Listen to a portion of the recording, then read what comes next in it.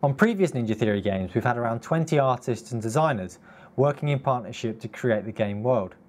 But given that Hellblade has such a small budget, our game world building team consists of just one person.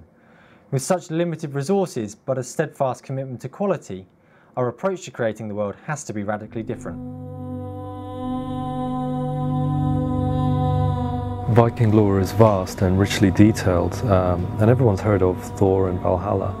But we were attracted to a different part of the Viking underworld, a place called the Land of Mist and Fog, in which sits the Hall of the Dead, Helheim.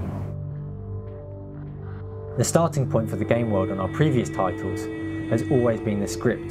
Designers would plan the levels and the gameplay around the action and locations in the story. Artists would then model and texture the levels before cutscenes, animations, lighting and effects would be added afterwards. The standard way of doing things isn't going to work on Hellblade because our world building team consists of just Dan, our principal environment artist.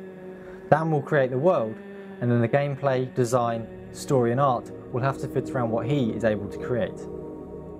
I wanted Dan to be able to start building the world without having to wait for gameplay systems like combat to become ready. So I suggested to him that what we should aim to do is to build a world so rich, interesting and haunting that a player could lose themselves for hours just exploring the world without having to rely on those kinds of gameplay systems.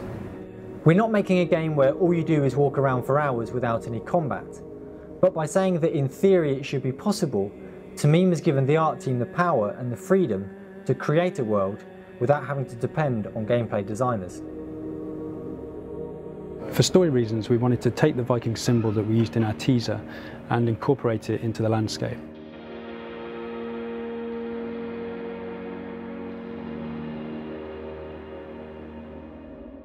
We researched a lot of Nordic terrain, but also a Greek island called Santorini, which is an active volcanic caldera. So I began exploring various aerial maps which use land and water as positive and negative space. You could even have beaches and things on this side maybe. So we picked one that had a good mix of natural and man-made elements. After refining it a little further, I passed it over to Dan, and he quickly just stamped it into the Unreal terrain so we could run around the area and get a feel for its size. So to get a sense of realism into the map, we started looking at parts of the Nordic fjords, and from here, when we found areas that we liked, we took the satellite data and then brought that into Unreal and then used it with the terrain tool to make what you can see here. The size and scale of the map was looking great, and now it was time to think about locations within it. We needed to explore the details, work out what it was themed on and the style of each area. So we pulled together a lot of reference on Pinterest and ultimately created a lot of style sheets which explored it in a lot more detail. So the next thing to do was to scout around the locations. We knew that we wanted to have the central area to be the most prominent and viewable from everywhere. That way the player would be able to keep a sense of orientation. So we picked out some different areas, raised and lowered the mountains accordingly, and ended up with something like this. The scale of the world is now comparable to our previous AAA games, but given that Dan is our only environment artist, we have to find a way for him to create lots of content. We explored using kit parts and procedural systems on earlier projects like Razor.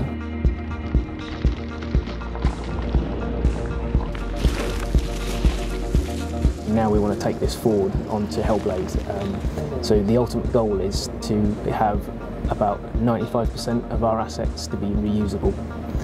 This Unreal demo is quite a good example of how you can get away with a very small amount of assets. So I had an idea for the centre citadel, which was to theme it on a storm-battered Viking ship.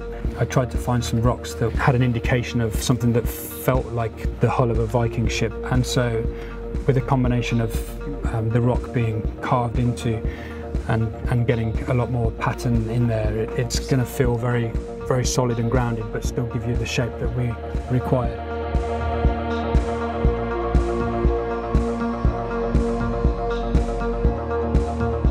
In reality, Vikings were mostly farmers, and they didn't create the kind of big, huge structures and temples that we would want. But since the game is set in the mythical underworld of Helheim, this gives us artistic license to create something that's hugely oppressive, massive in scale, and something that feels daunting to the player as you approach and explore it.